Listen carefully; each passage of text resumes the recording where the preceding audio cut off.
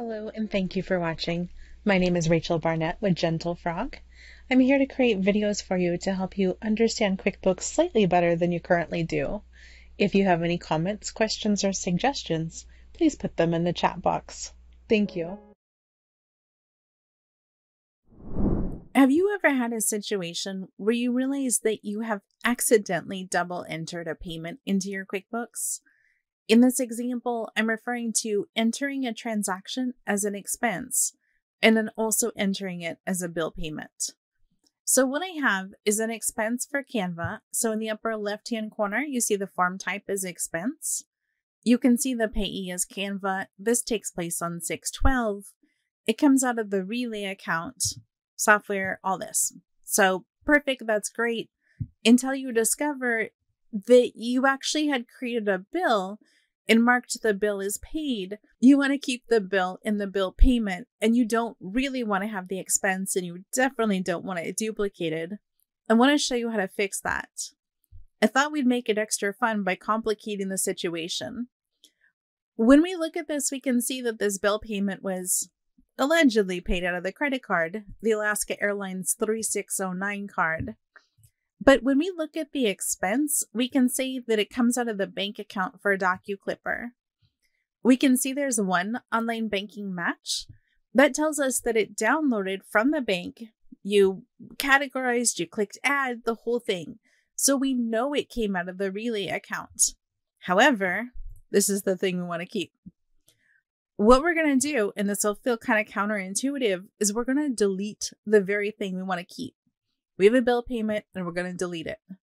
To delete it, I'm going to click on More at the bottom of my screen, and then I'll select Delete. Am I sure? Yeah, I'm pretty sure. It's a demo. If the video goes wrong, I can redo it. Let me go back to my Expense tab. Here's the trick. If I refresh, so I'm just going to refresh my entire browser, let QuickBooks think for a second. On the right-hand side of the screen, QuickBooks says, hey, you have a bill over here. Would you like me to just pay that bill with this money? And I'm like, yeah, that would be really great. So I'm going to click on Add. I click on Add. Everything is good until I realize that QuickBooks turned this into 0. And I'm like, wait, a second ago you told me you could mark this as paid and just kind of clean up the mess I made for myself. And now you're telling me that it's $0. Well, you get a cup of coffee, or in my case, tea. I'm over here drinking out of the mustache mug because I think it's funny. I'm just going to enter my payment amount of $12.99. So amount paid, $12.99. I can click on Online Banking Match and I can see, yep, that's the right amount of money. I can see down here the amount to apply, $12.99. The amount to credit, $0. That's great. I'm going to go ahead and select Save and Close. I didn't show you in the beginning that I was in the profit and loss twice, but I think if you're watching the video, you probably have a good sense of that. Let me just show you or prove to you that it's only in there once now. So I'm going to go to the profit and loss, go to 12, 23, 6, 12, 23, run report. Change it to cash, run report. So there's one entry for $12.99. A different way to look at it is if we go to vendors and we go to Canva, we should see just the one payment. Third way, if we search for $12.99, we're going to see the bill and the bill payment. And this is me messing around with billable expenses.